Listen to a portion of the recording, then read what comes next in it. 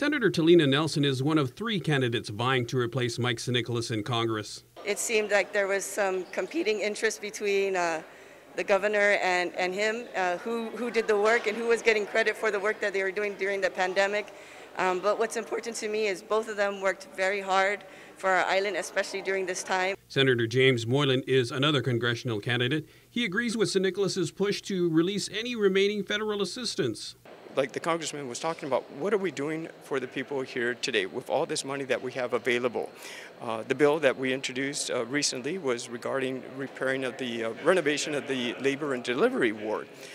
Let's do something about that today. We have this money available. Let's take action today. Senator Tony Atta is the Republican lieutenant governor candidate who would face off with the San Nicolas ticket should he win the primary. So, the congressman, you got to give credit where credit is due, and then everyone can come together and start working for a better island, right?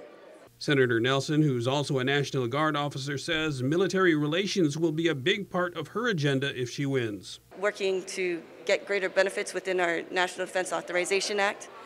That is a huge part, a critical part, especially for Guam, the role that the strategic role that we play in the Indo-Pacific Command. Moylan would continue San Nicolas's efforts to secure supplemental security income and Medicare portability, but he also thinks being from the GOP will be an advantage. With the red wave, right? We can see the Republican Party coming on in, and that's why we feel it's important that a Republican candidate get in there as a congressman to help promote this and continue on with the fight for Guam and recognizing Guam by building those relationships which we already have started with. For KUAM News, I'm Nestor Lecanto.